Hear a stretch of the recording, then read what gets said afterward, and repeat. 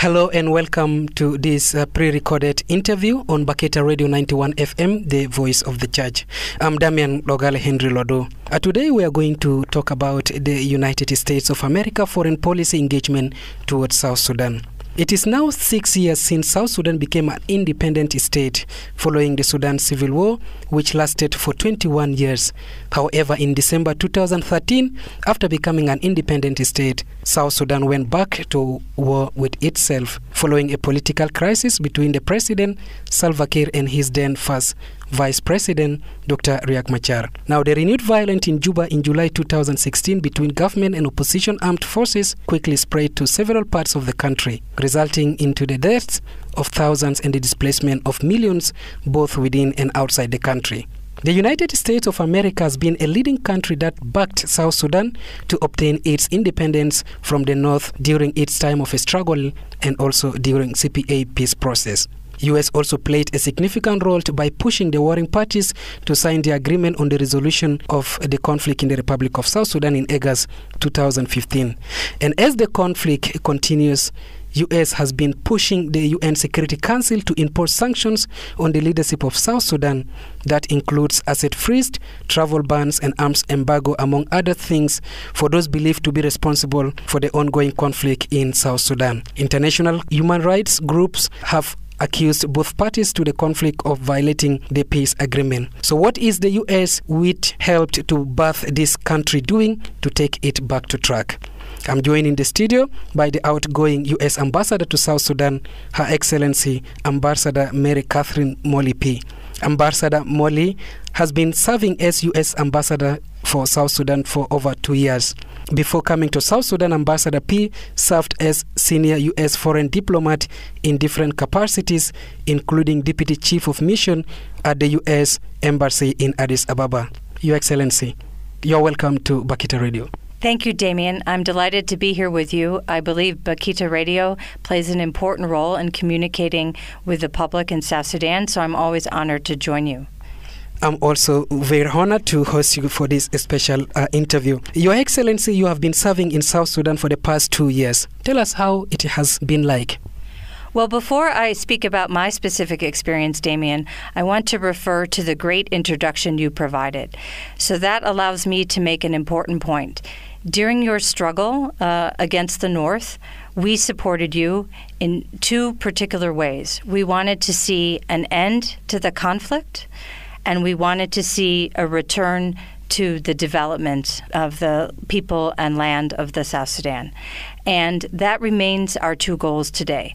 We, now that you're fighting among yourselves, we also want to see an end to armed conflict and a return to the path of development so that you can be self-sufficient and not depend on outsiders for assistance.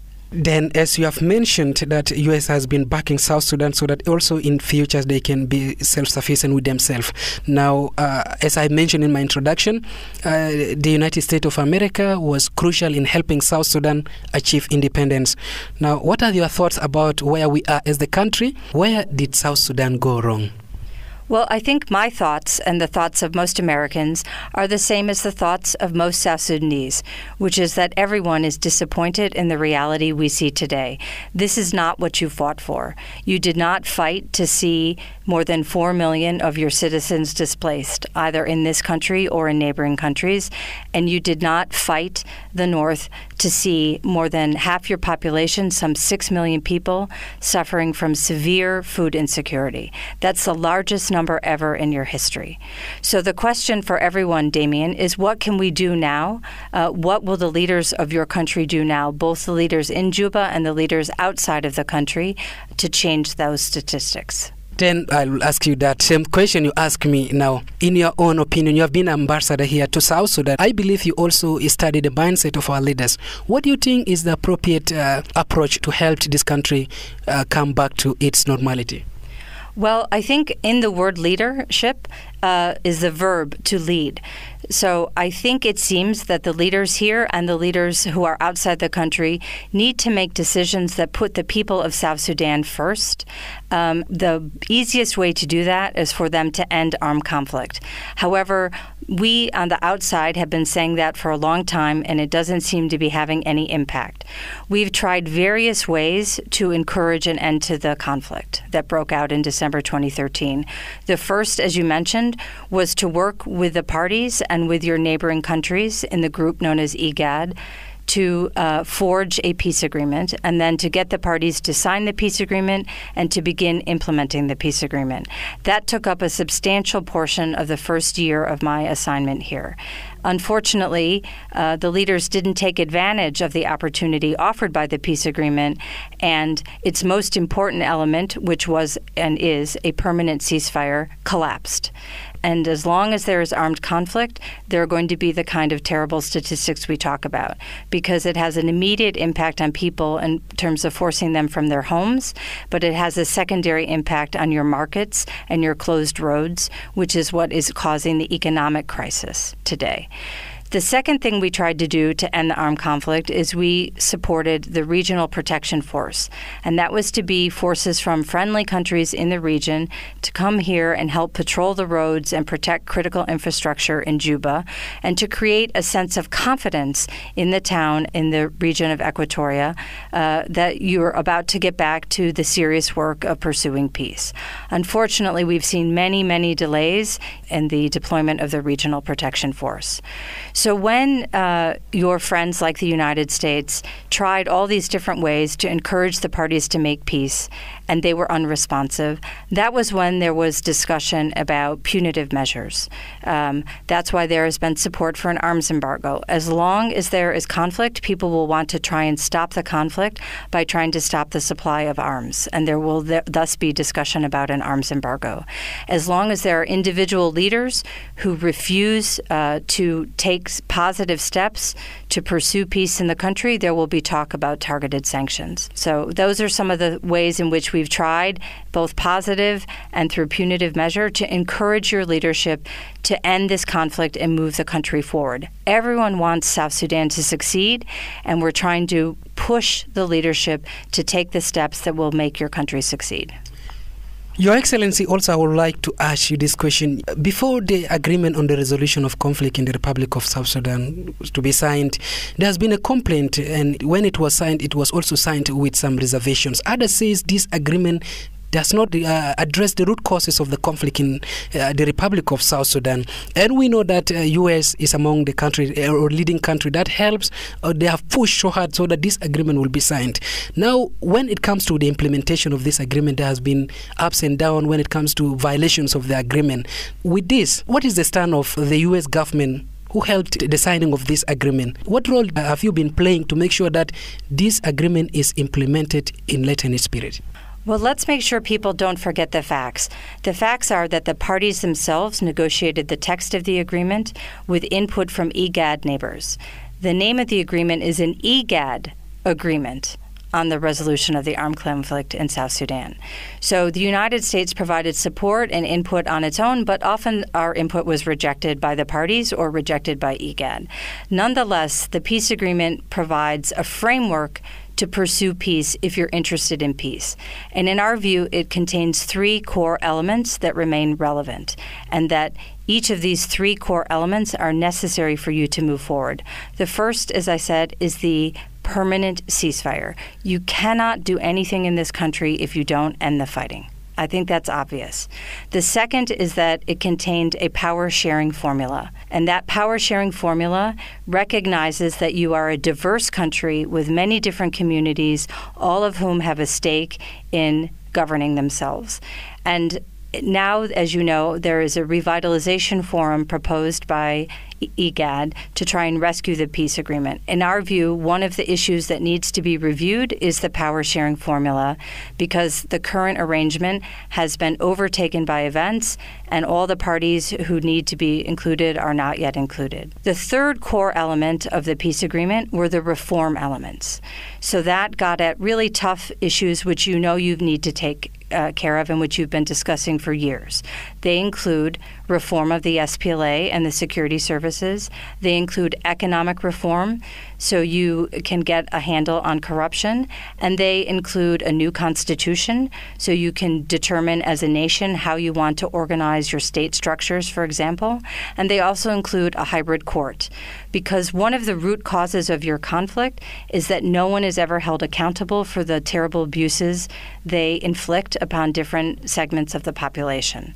So those are the reasons why we believe there are many elements that remain valid in the peace agreement. No text is perfect, and the agreement contains an important provision which would allow the parties to modify the text to improve it to make sure it addresses their needs. But that would require the parties to take the agreement seriously and work towards its implementation. The government has been complaining about lack of funds to help implement the agreement. And we do understand that the international community also, your government, you have stopped funding the government directly only on humanitarian ground. With the implementation of this agreement, what impact do you see that it has not supporting the agreement? Do you think this agreement will go ahead without any fund? I think it's inaccurate to say that the international community has not supported through funding the implementation of the peace agreement. First of all, there is a misconception. There was the wrong idea that as soon as the parties sign the agreement, we would give them money. Signing the agreement means nothing if you don't implement it. So the primary responsibility lies with the parties to take action to implement the peace agreement. The United States, for example, has funded many areas of the agreement where there is an opportunity to achieve progress. So, for example, we have funded CTSAM, which is the body that was set up to monitor the fighting and any violations of the ceasefire. We have funded JMEC, which is the body set up by the peace agreement to monitor the impact of the peace agreement and its implementation. What about the TIGONO? No, we will not. As you pointed out correctly, U.S. law prohibits funding of the TIGONO or any national government as long as they are fighting. However, U.S. law does permit some exceptions for funding for the peace agreement. And on Thursday of this week, we will see the opening of the Joint Operations Center, which was called for by the peace agreement to ensure that there is coordination among the many security forces in Juba so that they don't fight among themselves and they play a good role in promoting security for the people of Juba. It will also provide an opening if the Regional Protection Force is allowed to deploy for the RPF to work in coordination with the security forces here. So it will make the capital safer for the people of South Sudan. And because of that, the United States has funded the JOC, the Joint Operations Center. Yes, Your Excellency, you do mention that your policy doesn't allow you to fund the TIGONO directly. Yes. Now, those who are implementing this agreement, they are not the citizen or neither are they the JMEC, but they are the warring parties to the conflict. Now, there are some provisions within the agreement which talk about the reunification of the army. This requires funds by itself. So, by not funding the TIGONO, do you think, can it be possible? Well, I think you make a mistake about funding for the TIGONO and funding for the process of implementation. So where we see action to pursue the implementation of the agreement is sincere and balanced and includes all the stakeholders, we have provided money. It is hard right now to envision action in the security chapter because the government is still fighting with the opposition in the country, and the opposition has splintered. And so it is not feasible to talk about implementing those security chapters, or the provisions of the security chapter, while that fighting is taking place. U.S. law and policy also says we will not fund a government that is actively fighting. That's what's happening here. So if they would stop fighting and actively pursue peace, we would be able to find a way to support them. But that's not happening. U.S. law and policy also says we will not give money to a government if there is no transparency and we don't know where the money is going. Yeah. So if the money goes into just the pockets of government officials, no one in the United States will support that. And no one, frankly, in the international community will support that. So as long as there are these serious problems with corruption and transparency and the serious problem with fighting, we will not be able to provide money to the national government. Looking back, is there anything you could personally point it out to as an achievement during your time as a US ambassador in South Sudan?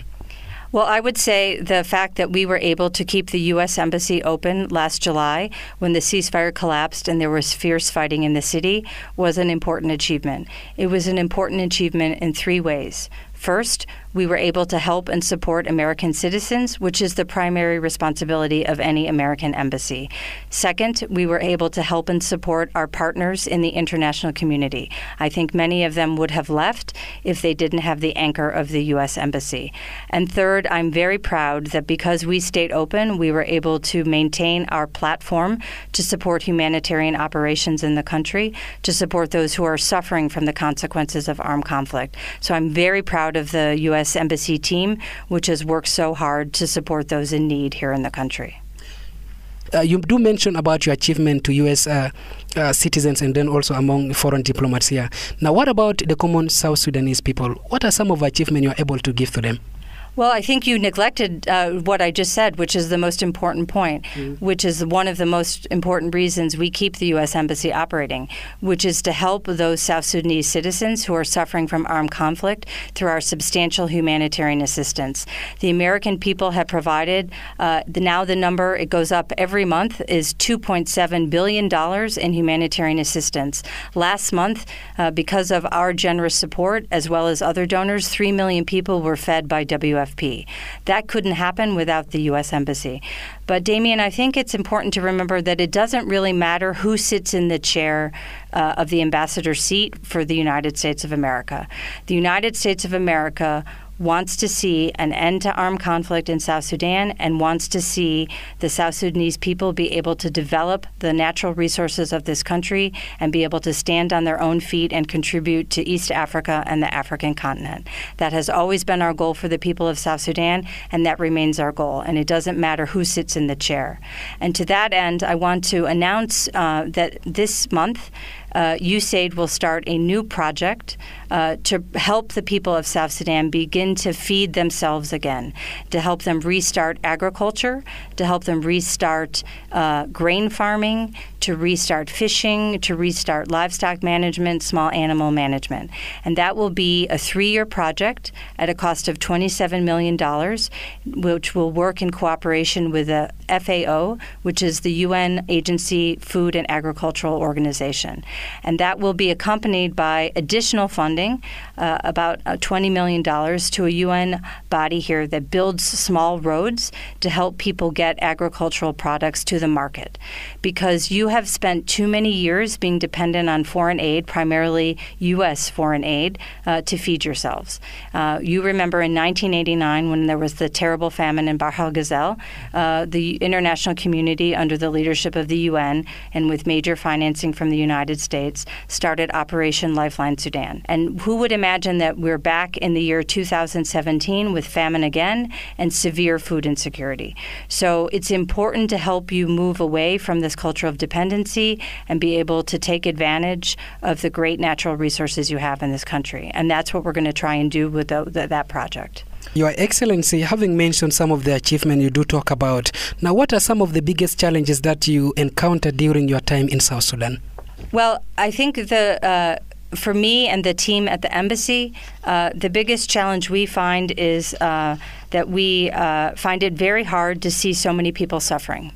It's actually on a human level very sad to see people who don't have enough to eat, and to see people who don't have jobs, and to see people who can't get an education that they desire and can't contribute to building this great country. So that, I would say, is the biggest challenge, the pain that we see around us. The U.S. government has been pushing for sanctions against South Sudanese leadership. If imposed, how will this sanction help in restoring peace in the country?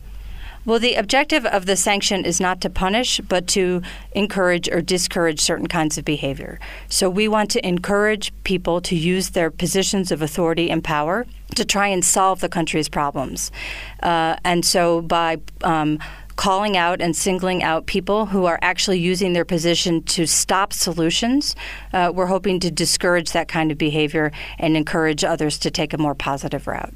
I would like also to ask this question as we approach to the end of our discussion. To all of you who are tuning in to Bakhita Radio, please, this is a pre-recorded program. Don't call. Ambassador, your country has a new president. Donald Trump, who has made it very clear that U.S. foreign policy approach is America first. How will this affect South Sudan? Well, I'm so glad you brought up that question, because if I were a leader of South Sudan, what I would be considering right now is what kind of partnership do I want to have with the United States? I might consider the role the United States has played in South Sudanese history and consider, do I want that role to continue? And if the leadership of South Sudan would like the United States to remain a strong partner of South Sudan, then the leadership will need to take actions that make the Trump administration interested in engaging and expanding that partnership. And in some areas, we've had many difficulties. There has been a lot of government harassment of humanitarian aid workers, and we have spoken about that quite forcefully. The purpose of American aid is to help those in need. And we are concerned that those who are trying to get food and other critical supplies out to those in need who are suffering from the fighting have been blocked by government security services and have been threatened by government institutions and have been asked for excessive taxes and fees. And in fact, the government signed a treaty with the United States that said our partners in the humanitarian and development field would be exempt for taxes and fees to make it easier for them to help the country. So those are the kinds of actions that the Trump administration will look at. Is the government a good partner for the United States? Is it worth more investment in South Sudan or not? Finally, as we come to an end of this special interview, before we leave you, Ambassador, what needs to be done to get South Sudan out of its current suffering? And then also, as an outgoing ambassador of South Sudan, what message do you also have to all the South Sudanese citizens? Well, in terms of what needs to be done, I'll repeat myself because it's so important. You need to stop fighting. Armed conflict is not a way to solve your political problems. So people need to put down the guns and begin to rebuild the country. You have tremendous natural resources. First of all, your people. Your people are amazing and they're incredibly talented and capable. And you also have many resources in terms of water, in terms of land. You know those, Damien, right? So you just need an opportunity, some space and time to take advantage of those resources, and you could be on a completely different path. What I want the South Sudanese people to remember is that everyone wants you to succeed. The United States wants you to succeed, and the measures we take are designed to encourage success, whether they are positive measures, which we regret the government hasn't responded to, or whether they are measures to push so that you get to a different situation, you get to a different reality, and you get to realize the hopes and dreams you all had upon independence. Well, thank you so much for your time, Ambassador. On behalf of myself and audience, I would like to wish you all the best in your next adventure. Listeners, we have come to the end of this special program that looks at the United States of America foreign policy engagement in South Sudan. Our guest in the studio has been Her Excellency Ambassador Mary Catherine Molly Phee. Thank you for coming. When are you leaving? Thank you, Damien. I'm leaving next week, but if I might, I'd like to add one point. I want to say a special thank you to the South Sudan Council of Churches and also to the Roman Catholic Church, which has been such a good friend to me, giving me good advice, and most importantly, is such a good friend to the people of South Sudan. And I have great admiration and respect for the role of the Church in South Sudanese life, and I wish you all the best in helping your constituents. Thank you so much. Thank you.